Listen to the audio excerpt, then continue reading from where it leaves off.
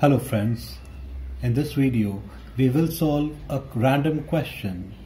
The major product formed in the acidolysis of the following epoxide will be. This is our reactant.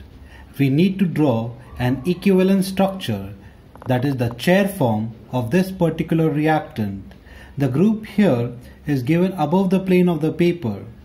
So we have given the equatorial position, which denotes that it is above the plane of the paper. Ring over here is shown above the plane of the paper, and these hydrogen are shown below the plane of the paper.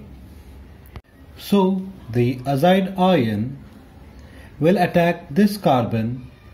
This bond will fall onto the oxygen. We have to note that since this is a very bulky group, the azide ion will attack from the opposite side. Since the bulky group is above the plane of the paper, the ion will come from below the plane of the paper, leading to the formation of this structure. The nitride ion is below the plane of the paper.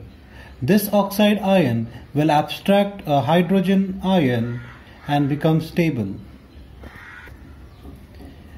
This is the equivalent structure. We have to note that the stereochemistry of this tertiary butyl group and the nitride ion was opposite to each other. So this is above the plane of the paper.